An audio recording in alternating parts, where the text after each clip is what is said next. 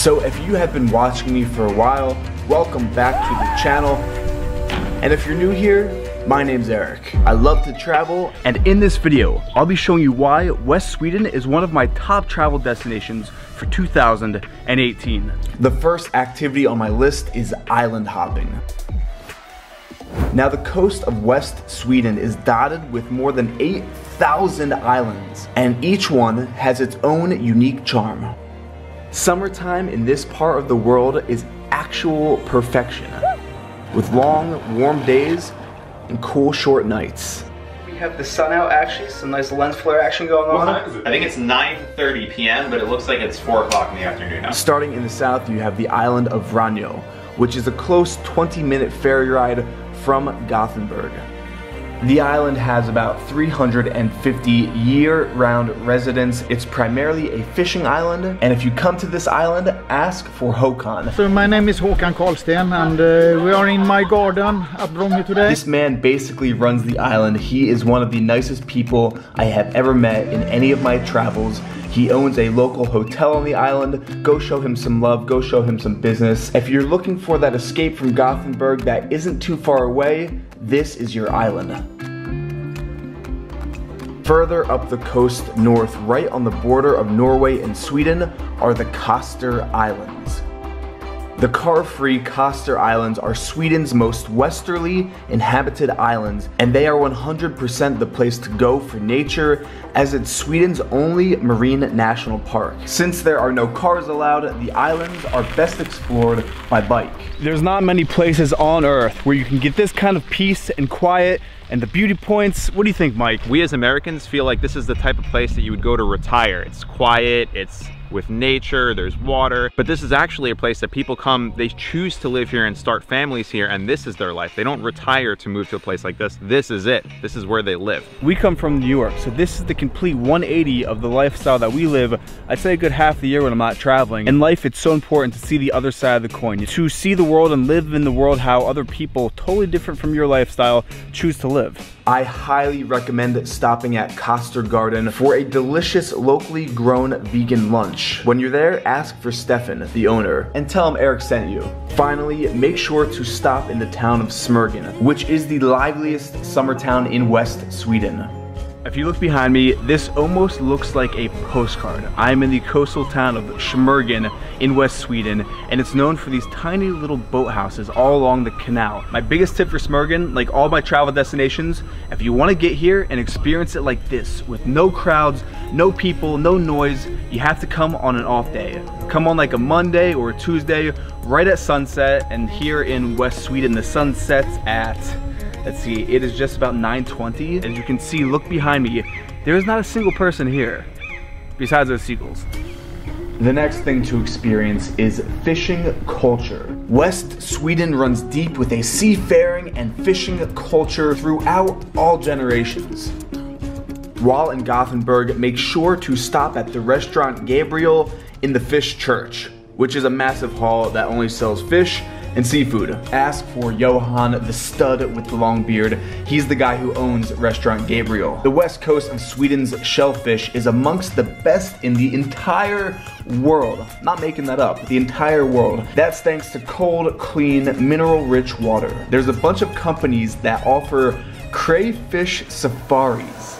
Currently on a boat heading 30 minutes out to sea to learn how to crayfish like a local Swede.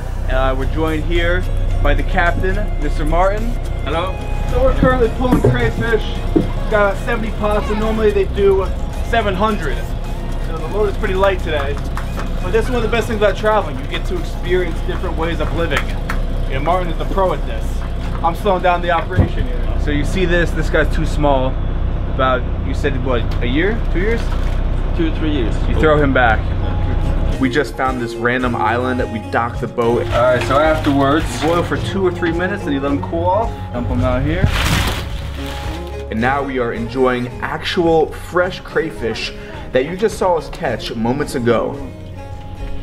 And if you really want to fully immerse yourself in Swedish island fishing life, rent a boathouse with a few of your friends in the town of Grebbestad.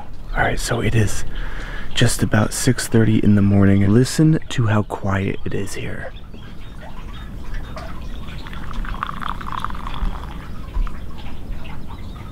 This is where we stayed last night. We are staying in an actual boathouse. This is one of the most unique places I have ever stayed, just because they kept it with the natural rustic feel of an actual boathouse. I mean, I haven't seen a single person other than Jared and Mike since we arrived here. That's the isolation that you'll find here in West Sweden. Up next on my recommendations is ocean kayaking. The weather and the water are actually so perfect that it feels like you could be somewhere in the tropics. And it's hands down one of the most beautiful stretches of water in the world. Go and rent kayaks with some friends and head out for a day-long excursion through the coastal waterways. Throughout this trip, you know, Sweden has been very relaxing, very just peaceful and tranquil, and I feel like this is the first bit of treachery we've come across. Not quite treachery, but I guess danger, a little excitement. We're kayaking around and we just come across a cliff right there. Are you sure? This is our guide, Marcus. Is it good to jump? Of course it's good to jump. As he smiles. We've come so far to Sweden. Do you want to jump off the cliff? Are you nuts? Of course! He did say jump at your own risk, but I think we'll be okay. A dashing 70-meter swim across the channel, scaling up the 20-meter high rock face. Oh shit, I wasn't recording. Really? Are you kidding? Just kidding. Mike and I made our way to the edge of this cliff, which was much higher from up there than down by the water, I'll say that. We counted, and on 3, we sent it off the cliff. Mike landed kind of bad. If you look at this still frame, Mike landed on his side. So if you are jumping off something this high, do a pencil dive unless you are trained at doing flips off of high cliffs. And now a traditional Swedish lunch with some good old smoked mackerel, some bread, eggs, and of course, coffee and cake. My next recommendation is to go to West Sweden during Midsummer celebration. Midsummer is the celebration of the longest day of the year. There's tons of dancing around a maypole, good friends, schnapps, and of course, saunas. Now, I've made a whole video on the topic of Midsummer, which I'll link down below in the description. So make sure to go check that out for a full in-depth look on this Swedish holiday. And finally, I recommend enjoying the city of Gothenburg. Again, I've made a full in-depth video on my top things to do in Gothenburg, so make sure to go check that out as well in the description. And with that, I will see you in the next travel series, which will be in New York City. Thanks for watching, and I'll see you then.